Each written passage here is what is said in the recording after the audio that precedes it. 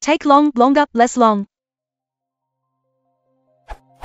Which of these are correct English and which ones aren't? This took long. If we do X, it will take longer.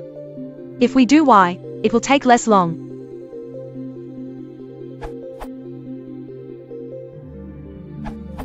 They seem grammatically correct, but the first and third are awkward. Better. This took a long while. Or, time. Already fine. If we do Y, it won't take as long.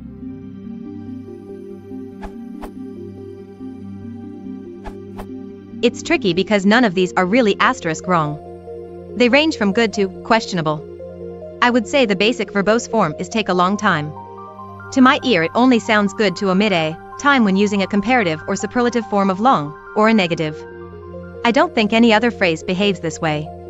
Absolute. It took a long time. 29.3 million Google hits. It took long. 3.5 million. Negative. It did not take a long time.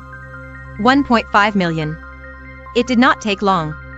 10.8 million. Comparative.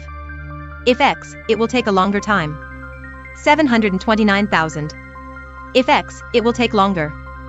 45.8 million. Note that less, short adjective, often sounds questionable, not as, short adjective, is better. If Y, it will take a less long time. 0. If Y, it will take less long. 8,140. If Y, it will not take as long a time.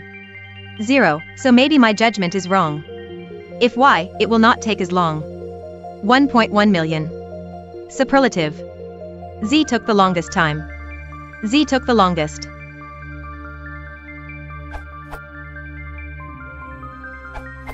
Seeing how the other two answers are reluctant to say that it took long is fine, I think that I should rather post this as answer.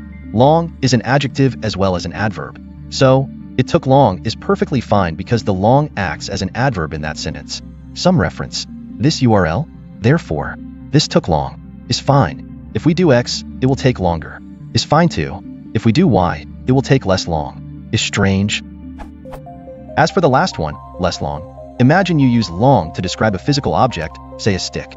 If stick is longer than stick B, how would you say? Stick B is, then stick A. It should instantaneously come to you that you need to use shorter there. So why wouldn't you use shorter with time as well? If we do Y, it will take shorter time. Or just if we do Y, it will take shorter.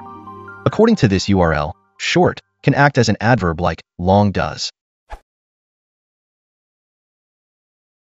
If you want to support the channel, please consider liking and subscribing.